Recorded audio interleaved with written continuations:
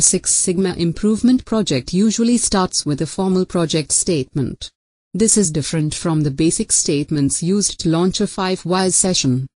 A strong problem statement is similar to a 30-second elevator pitch, which executives and salespeople across the globe use to hook clients or business investors on an idea.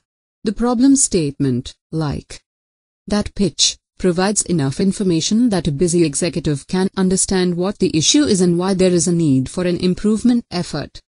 Project statements should include where and when the problem was recorded or was occurring, a measurement of magnitude for the problem, preferably with some tie to cost, a brief description of the problem that could be understood by professionals not closely aligned with the process. Avoid too many niche words and acronyms if you will be presenting information to non-niche professionals.